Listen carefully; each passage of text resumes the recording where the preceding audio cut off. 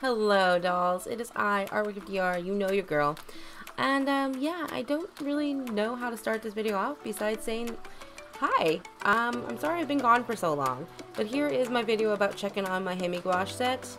Are they still usable? I've had these paints for almost 2 years, can you believe it?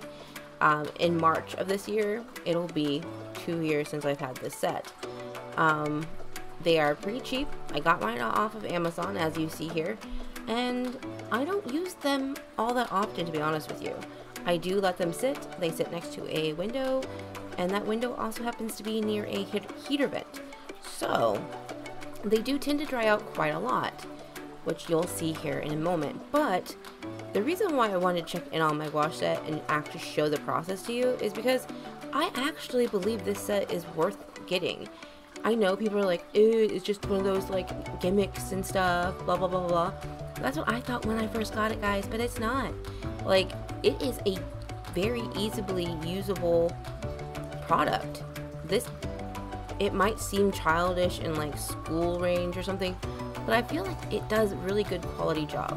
I have done multiple paintings over the last 2 years, small, medium, and like larger pieces with more detail and stuff, and it's actually usable with other mediums as well. I have used it with my watercolors as well as on their own.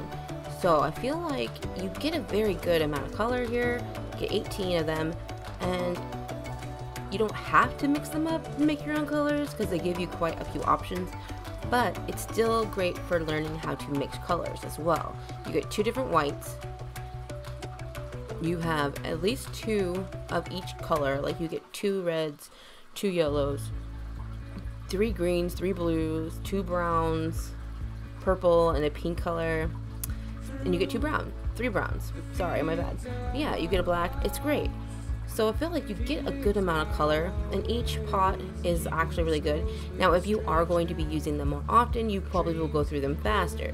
But for me, I don't paint with them every single time I paint, and they actually do go quite a ways. You do layering effects with them, as long as you don't get them too wet. They work really well with layering.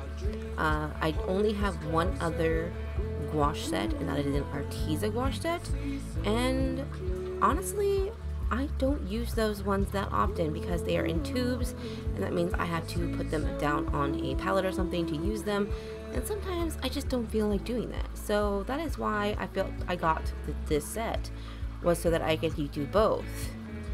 I actually really enjoy using this set, so I thought it would be great to do a short little video about it.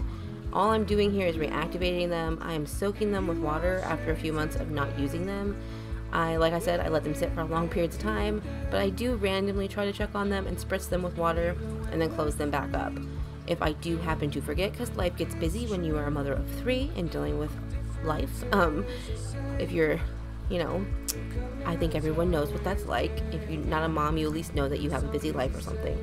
So anyway, sometimes it gets away with us and we don't check in on our supplies. But I've never had these mold on me, and every time I've re-wet them and made them all nicely jelly painted again, when I use them, it's like they're fresh and new. I don't have any problems with them connecting to the paper or staying on the paper. I actually have a new painting coming up after this video. It's gonna have its own separate video, but they're used right after I re-wet these. So I mean, I'm gonna show you a few of my previous works throughout the last 2 years that I did with these, and when I come out with the next painting video, which is going to be amazing, by the way, because it's like a alternative timeline piece. I really hope you guys stick around for that. Of one of my favorite animes, Inuyasha, there is a character that I am in love with. I've always been in love with. So I'm not going to tell you all the details, but if you follow me on my other social medias, you probably have seen some of the whips. So you already know where it's going. But anyway, so here upcoming is where you're going to see some of the old things, and if I do have videos to them, I will link them for you. Anyway, dolls, I appreciate you hanging in there and checking out my video. I know I've been gone, but I'm really trying to make more videos. It's just really hard to figure out scheduling right now. We're still adapting to our new home life schedule.